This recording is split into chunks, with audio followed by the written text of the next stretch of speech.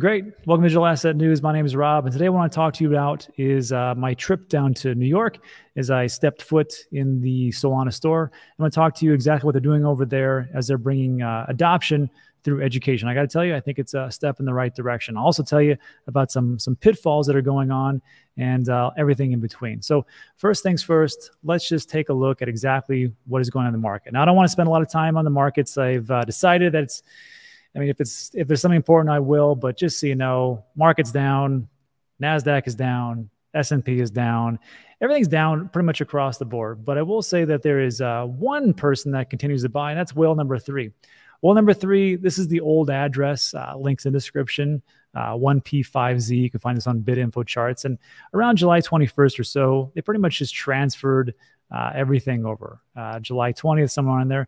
And now whale number 3, or wallet number 3, you want to call it, they, as you can see, have been doing just buying since around that June, July date period. And they have only sold on July 26th, 28th, but along this time, as it's been going down and down and down, the price of Bitcoin, they're buying up a pretty massive amount. 320 here on August 16th, 320, 548 August 19th, and so on and so forth. So this is not financial advice, but if I'm looking at these things, this is how people get rich. Money isn't made in the bull markets. It's made in the bear markets when no one wants to touch this because they're afraid of what's going on. And that's pretty much exactly how I made all my money in the last bear market. So that's what's going on in the markets itself. And then just as a refresher, don't forget that as one thing goes down, you want another part to go up. So if you're looking at housing or crypto or markets, you always want things to balance out. And that's why I talk about Masterworks. Just so you know, I've got 2. This is, of course, investing into fractionalized shares of fine art. I have a Banksy and a Basquiat. Again, these are shares. I don't own the whole thing. I'm not a multi-billionaire, but it works out pretty well. And then since October, since I bought both of those paintings, or more specifically the Basquiat, I'm up about 40%. And just so you know, year over year, or annualized returns, Masterworks has done, and actually has outperformed Russell, NASDAQ, S&P, and the crypto market. And year to date, they're up 15%. And why is that? It's because, like I've always talked about, rich people are crazy. They don't care how the market goes. They want to buy fine art. And this is Banksy. The original portrait was 1.4 million. And of course, after it shredded itself, that's 25.4 million. Why? Who knows? Because people love art. Also, just so you know that these are registered with the SEC, as these are securities. So you don't have to worry about all those problems. Here's all the documents. If you want to take a deep dive and the video and just sign up, there's a link in the description. Looks just like this, and you can have at it. Now, again, you don't have to use the affiliate link. That's fine. You can go right to Masterworks. But this is what I'm doing as far as diversification. All right. So that takes care of the markets itself. Now let's talk about the New York experience. And I honestly had no idea I was actually in this area. We were just walking around. Me and my wife and a couple of friends went to New York for the US Open. And we're just hanging around downtown. And I just looked at the side. I'm like, wow. Holy S, this is the Solana store. I should probably step in there. And this is essentially what it looks like. Very nice. I mean, all the stores in New York are very nice. That right there, that's a gentleman that helped me. That is Cameron. And when I walked in the store, it's pretty funny. He goes, can I help you? I go, yeah, I'm just looking around. He goes, do you know what these things are? And I was like, yeah, I mean, I follow them. And he goes, yeah, I know who you are.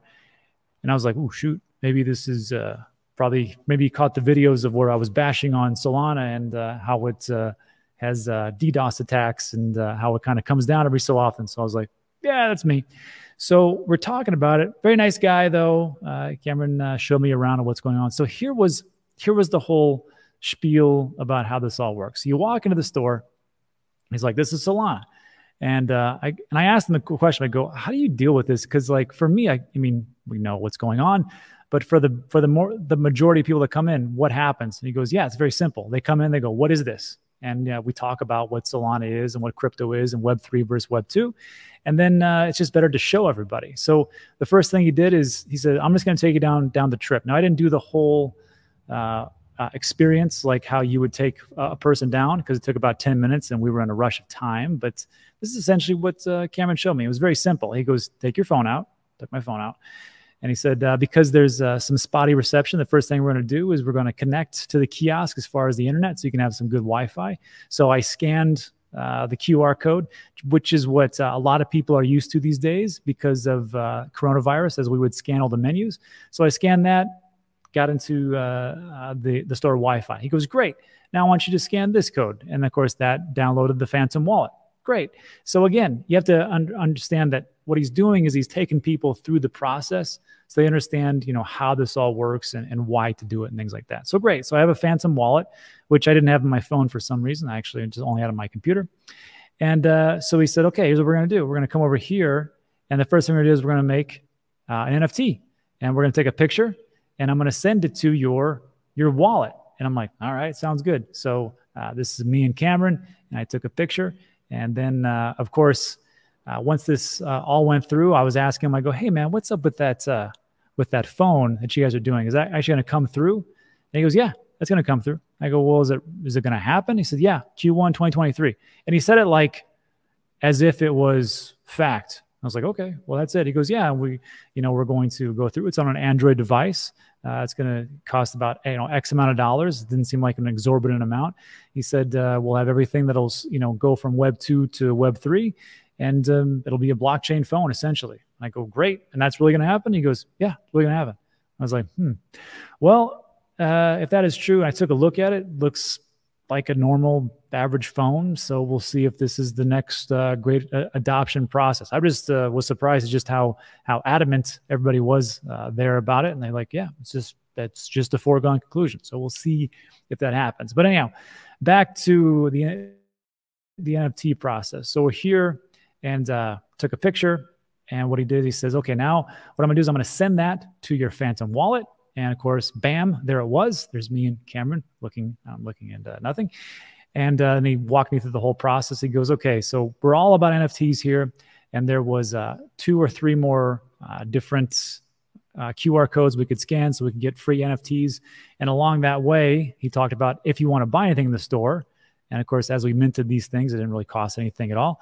He goes, as we go to the store, you can actually purchase everything at 50% off for anything that's in real life. Like they had stickers and they had T-shirts and, just goofy merch like that.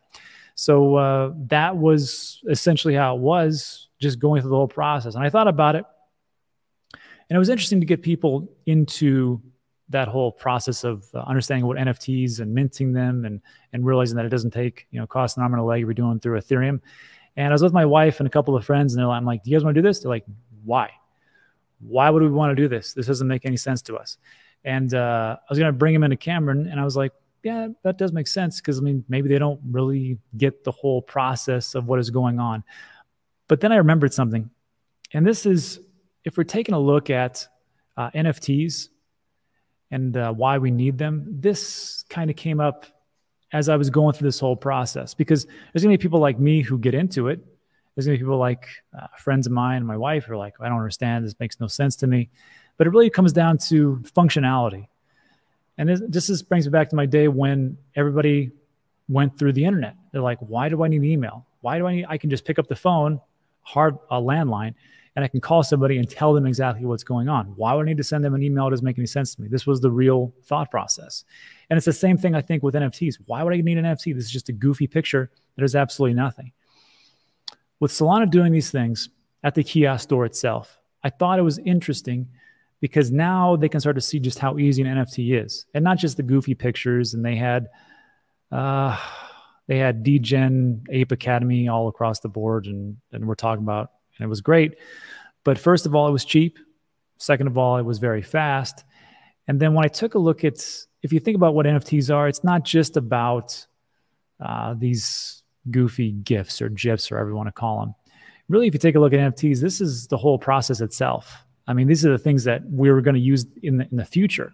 And we're going to need a chain like a Solana, like a Cardano, like an Avalanche, like a Polkadot, like an Ethereum, if they ever, get the sharding and all that stuff and they can drop the fees.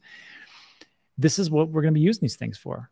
Digital IDs, tickets, digital artwork we already have, proof of achievement and skills, pictures, profiles, domains and usernames, intellectual property, counterfeit protection, emails and messages, medical records, voting, memberships for digital assets, content rights, degrees, diplomas, legal documents, and I mean, everything you could think of as what we're going to need. So when I think about right now, like, what are we doing as NFTs? Like, I don't get it, honestly, as far as like the NFTs. And Cameron was telling me, he's like, well, you know, if you mint these NFTs here, then of course later down the road it'll give you access to further functionality and utility and all these things. And again, for a person looking down that way, I don't think it's gonna really sink in for everybody. But I think if you play it out like this in the future, we're gonna need these NFTs to do a lot of different things. I think that's where the home run is in the education. And just by them having that physical store and walking through it and just having people just go, I'll answer your question. Here's what it is. Here's what it is. I think that's the route to adoption, which is just a bunch of education and explaining why this is the new thing.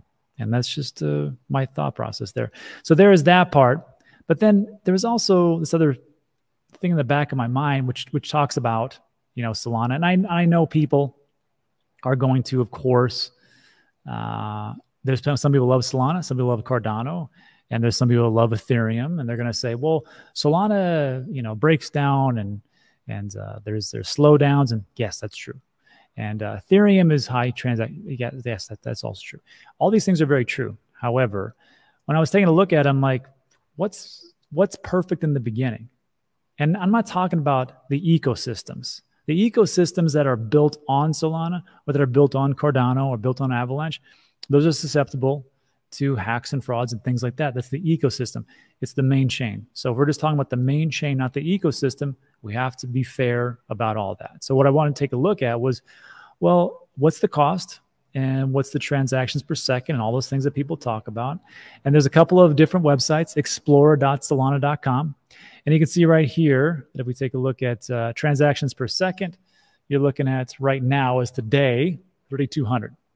And that's pretty good. I can see there's a TPS history, average ping time, so on and so forth. Great.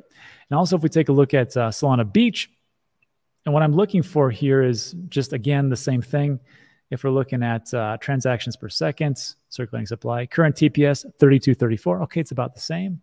And then also my question then was, well, how cheap is it? So if we take a look at transactions, he'll bring it up right here. These are all just happened, a lot of them, 30 seconds ago. You're looking at really nothing, let's be honest. 0.0005. Right now, one Solana is $30, so that's fractions of a penny across the board. So that knocks off two questions, transactions per second and cost for transactions. Is pretty nice. However, there are some things lingering in my mind that I think about.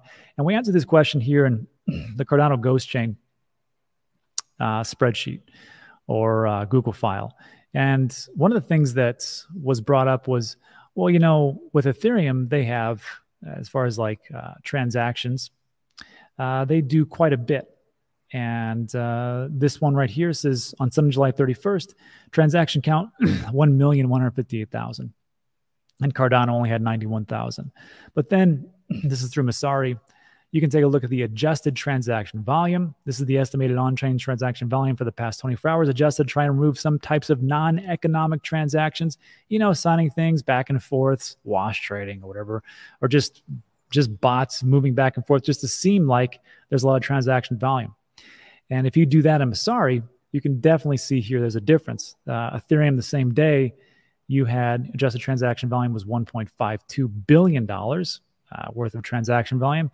And the same day, there was $7.8 billion with the transaction volume on Cardano. And you can verify, again, all this. There's links on this spreadsheet or on this slideshow. There's also links in the description you can check out. And one thing that did concern me, I mean, we just saw transactions per second. We just saw the fees. But if I take a look at Masari, in the same way that I could take a look here through Masari and find all the transaction volumes and adjusted transaction volumes, with Solana, it doesn't really have it there. So I don't know if that's just they're catching up or what exactly is happening, as opposed to Ethereum, which has all the on-chain data. But again, on-chain data can be manipulated, and that is one of the things that concerns me. But to sum it all up, I think it's a step in the right direction, and we'll see which one it is. I don't know which one's going to make it. I don't really care. I just try to invest into as many as I think that could do well.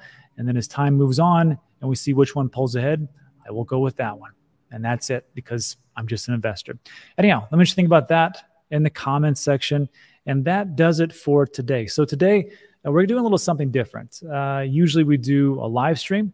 What I want to try to do this in a recorded fashion. I am live in the chats. You've seen me already. And now what's going to happen is we're going to go through the Q&A. And to do the Q&A, what I want to do was just do what's called a redirect. And this might actually work. I'm not for sure. We're going to see how it all works out. So to redirect, if you have things turned on, it'll just redirect you right after this show, and we can go into it. However, you see that, of course, I'm in the comment section here, and this is just a live premiere. So if you want to go to the Q&A and you have the autoplay is on, it'll automatically redirect. If your autoplay is off, very simple. All you got to do is just click on the video that comes up right here, and whatever I say, and then we'll go to the Q&A, and I'll answer all your questions the best of my ability. It's just a way to break things up and make things a little bit more concise. So that's it for today. So if you liked the video, thumbs up and subscribe, all that good stuff. If not, come on over to the Q&A, ask me any questions you want to. It's going to happen right now.